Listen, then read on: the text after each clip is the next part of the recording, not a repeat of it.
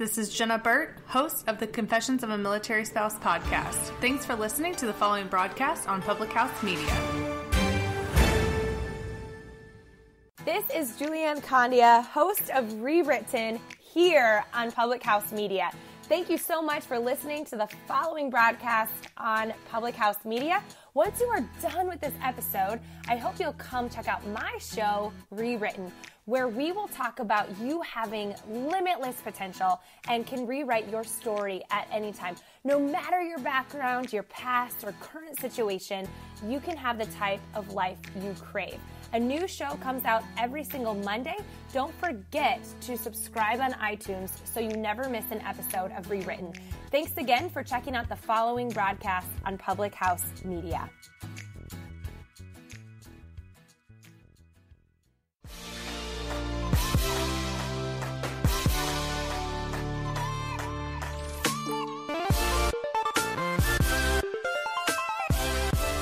What's up, guys? Welcome to Your Life Matters podcast.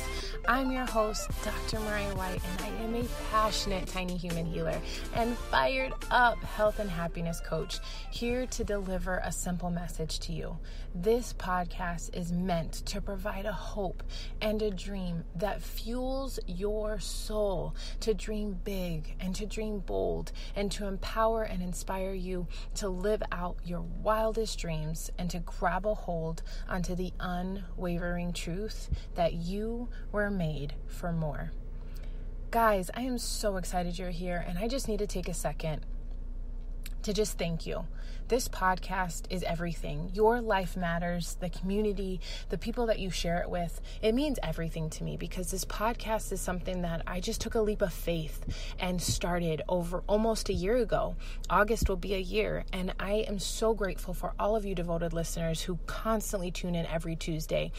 But the real raw truth is I have considered not continuing with it. And it wasn't that I didn't want to continue with the podcast. It was almost like there was a shift in the platform and what I was going to do and trying to figure out how I could still reach this audience because you guys matter to me.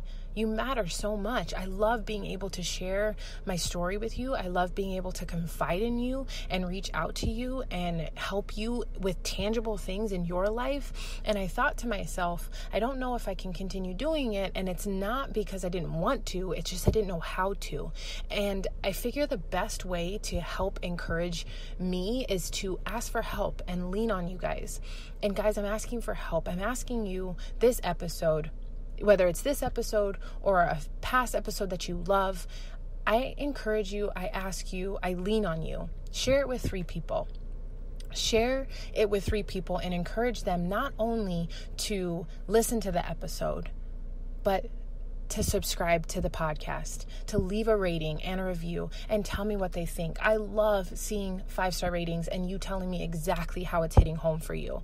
But in order for this podcast to continue, I need it to be in the hands of multiple people. That's what this community is about. I want to reach so many people to get them to understand that their life matters, that their story matters, that their mess is their message.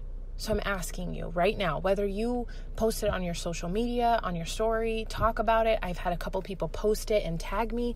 Whatever it is, I need you can even text it to somebody, send the link. I need you to send it to 3 people that may need this podcast, 3 people that may need this message, because we could potentially save a life. And that's why I continue to do this podcast, but I need your help. I need your help getting this podcast out there. So guys, today is something that I just needed to come and be honest with you guys about. I just talked about how I confide in you guys and I share my real raw story.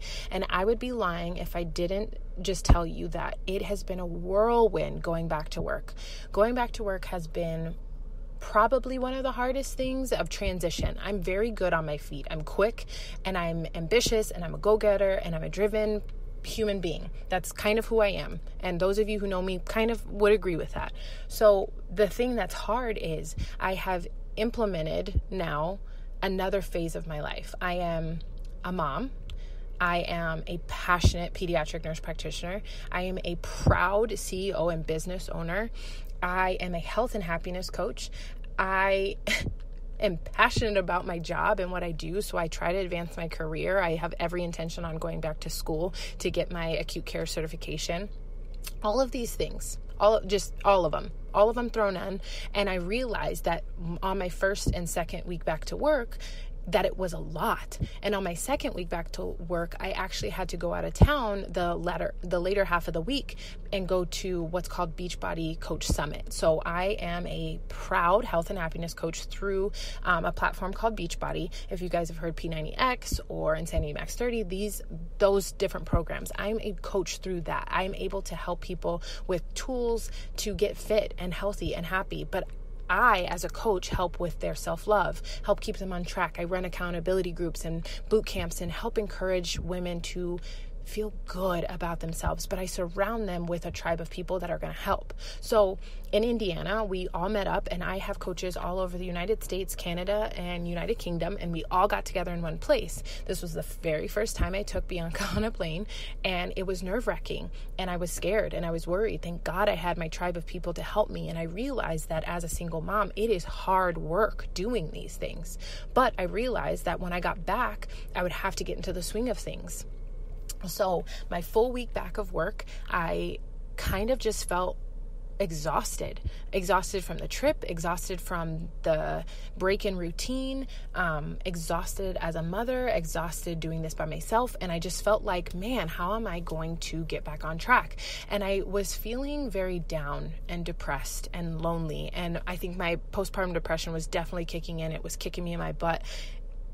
But one of the things that helped me, and I need to explain to you and express to you and help you with, is in any season where there's a lot of change, a lot of up in the air issues, a lot of emotional battles, a lot of physical taxing work, and a change, any type of change. So for me, becoming a mom is a change. Being a single mom is a huge freaking change. So for me, knowing that I do day in and day out, take care of Bianca, not like all of it, primarily by myself, that is a huge change. And then going to work and seeing 30-ish patients every single day where their parents are relying on me and these patients are relying on me and these tiny humans need me, it was a lot. It was a lot, and I felt overwhelmed, and I literally sat for an entire weekend. And if those of you who kind of follow me on social media very well, you saw that I kind of just unplugged.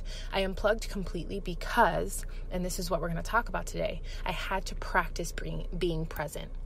I'm going to say that again. I have to practice being present. Why? Because in the midst of the hustle and the bustle and the grit and the grind, you lose yourself if you don't sit and practice being present. And what I mean is, I have to choose every single day to be present with myself and for myself. And how does that help me? It helps me find balance, because otherwise I want to run away. I want to realize that I have all these obligations and this responsibility, and now it's added on top of having a newborn, and I wanted to escape. I love my daughter, and I love her with all my heart. She's the light of my life. But it was either a mix of I wanted to be just with her and I didn't want to do anything else, or I needed to escape fully with her and be away from the entire world. Those were the two feelings that I was battling. And then I sat there and I said, okay, Mariah, take it down a notch. You understand that you're dealing with anxiety, postpartum depression. You've had a history of suicidal thoughts. Are you there? No, I'm not there. I'm far from that, because I've done so much personal development. But it's okay to evaluate that. That's not something that you need to fear. It's something that you need to be honest with yourself. And I sat there and I said, okay, I'm not at that place. I'm dealing with some depression. I'm feeling better when I'm at work because I know I'm not supposed to be a stay-at-home mom. I know that I love my patients, but let me figure out the balance aspect. So I had to practice being present. So the things that help me the most every single day is devoting 30 to 60 minutes to my health. I get up and I work out every single day. I give myself a rest day on Sundays, and usually it's a yoga day or a stretching day, or I just hang out with B. Really, truly, that's what I do.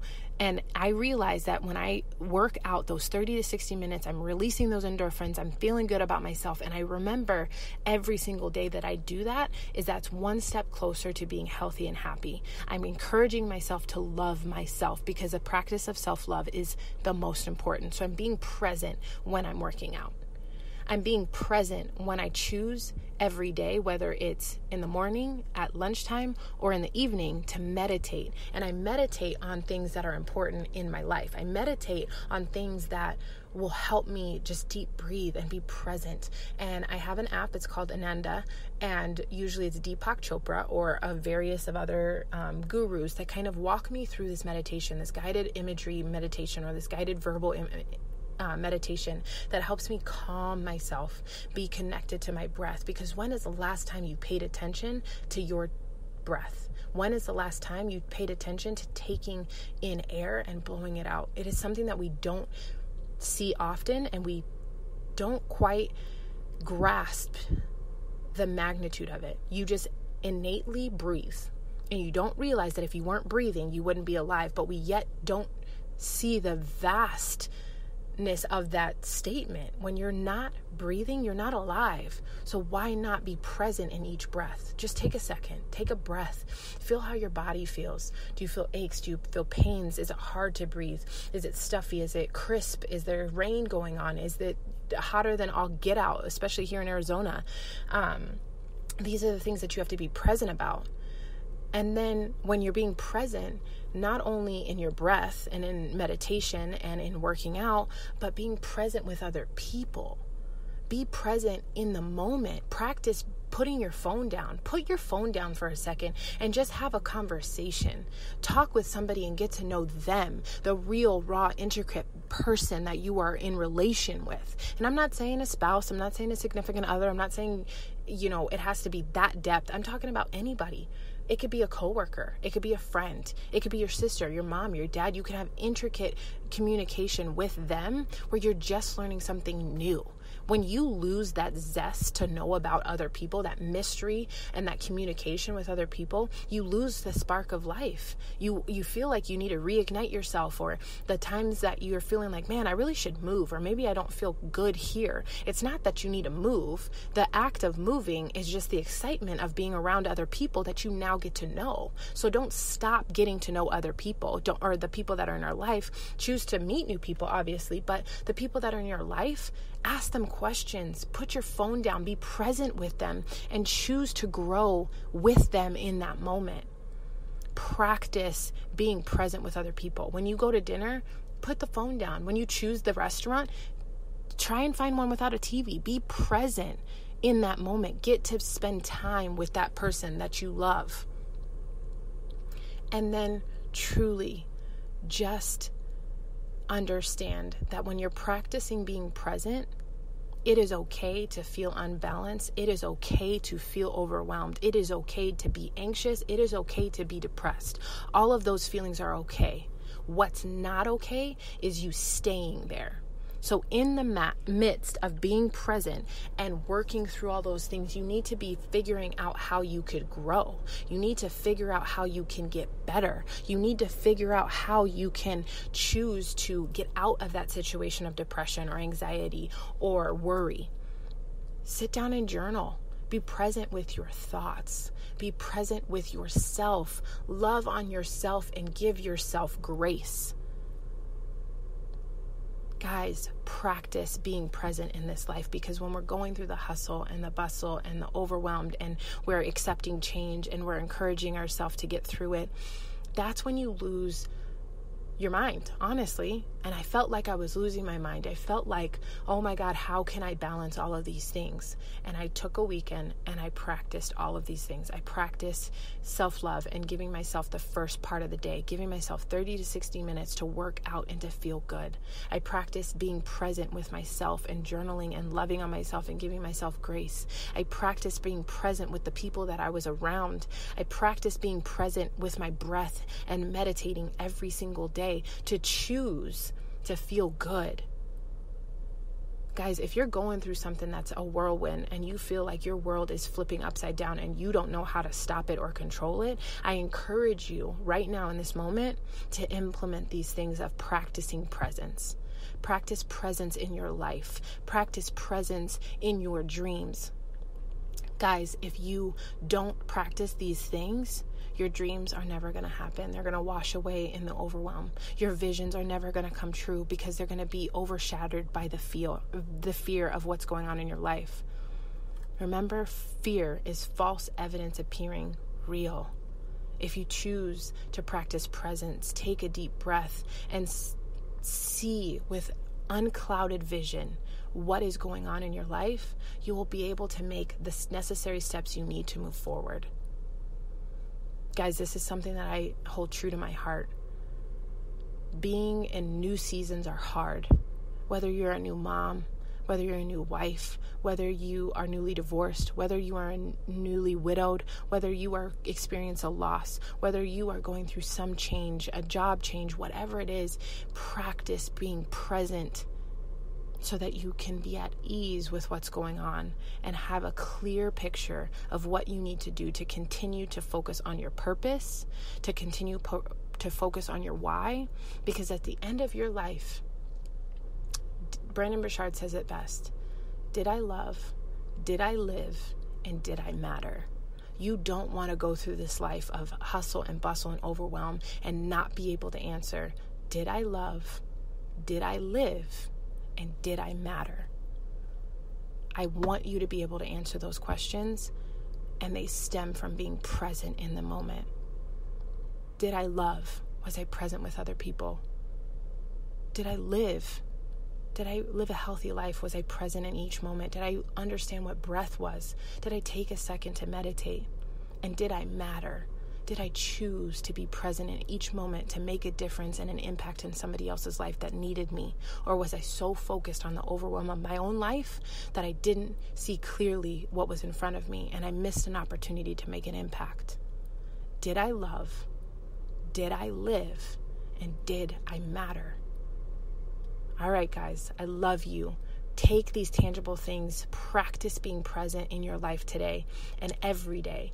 Whether you have to set alarms as reminders, whether you just need to wake up every day and say, I'm grateful for this, and send out appreciation at the end of your day, whatever that looks like for you, I'm asking you to practice being present in your life. All right, guys, until next Tuesday on the Your Life Matters podcast.